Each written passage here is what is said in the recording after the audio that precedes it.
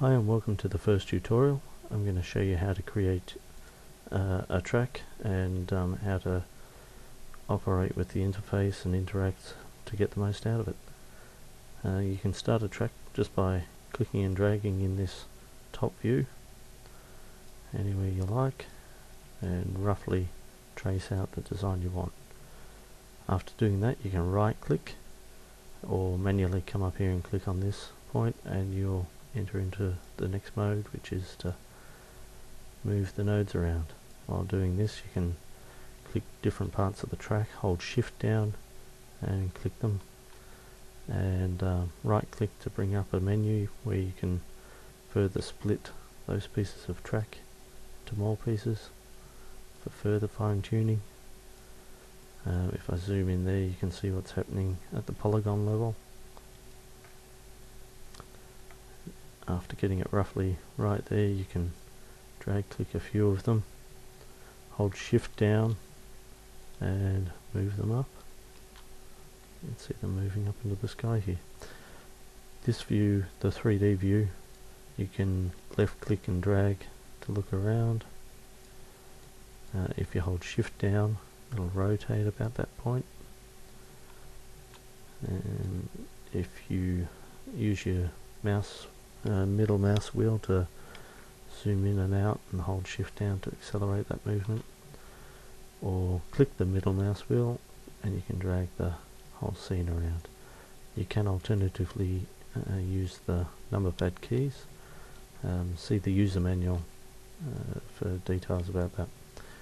Icons up here allow you to fly over the track or drive at the track level or go back to walking around on it. To create an open-ended track, click this icon and, similar to before, just start dragging around. The only difference is the track loops back on itself. Again, right click to move into this mode, and then you can do some special stuff, like as you move around a node, hold the M key and you'll find nodes of the other tracks light up, and you can snap the nodes together.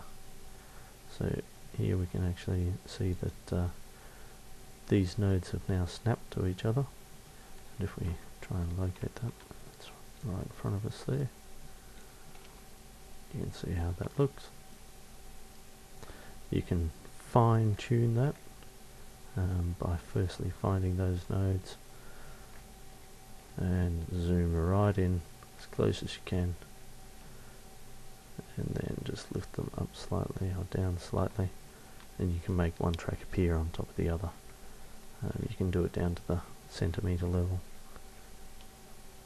and then beyond that, if you come up here and click on this icon again, you've got a transform window pops up. I'm going to add some more features here.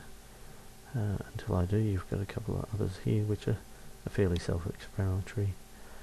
You've got the crosshairs in the center there. You can double click wherever you like, and that determines where we're going to resize around. Then it's just right click and drag away from or towards that axis. Got other features here which is going to be fairly self-explanatory. Same with rotate. You've got options to rotate the track. You can change how much you want to rotate by, or you can simply do it with your mouse.